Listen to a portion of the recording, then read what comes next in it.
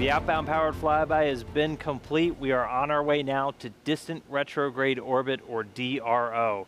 Now we're going to do a maneuver to put ourselves into this orbit and to maintain it. We're going to be about 38,000 miles away from the lunar surface as we orbit around. That's part of why we're calling it distant.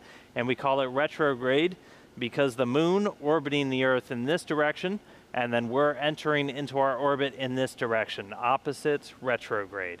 Now we're choosing this orbit because it's extremely stable. It doesn't cost a lot of fuel to maintain your position there, and that gives all of our engineers, our flight controllers, the chance to really learn about Orion systems in deep space, learn about flying a spacecraft farther than we've ever sent one intended for humans. We're going beyond anywhere we ever went for Apollo.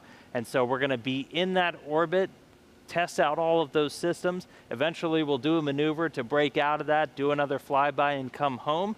But for now, looking forward to getting into DRO and really getting our chance to learn about Orion on this Artemis 1 flight.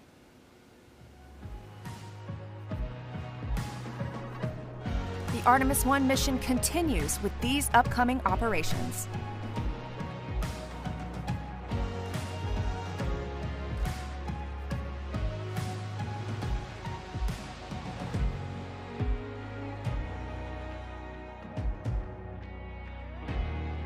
And tune in to NASA TV for live coverage of the next Orion milestone.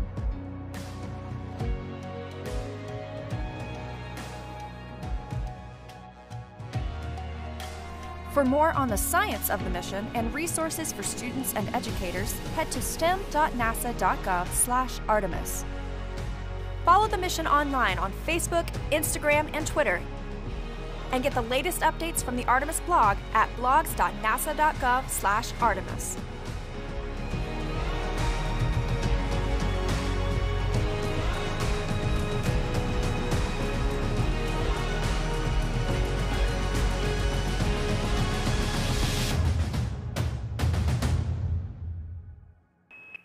Subscribe for more space.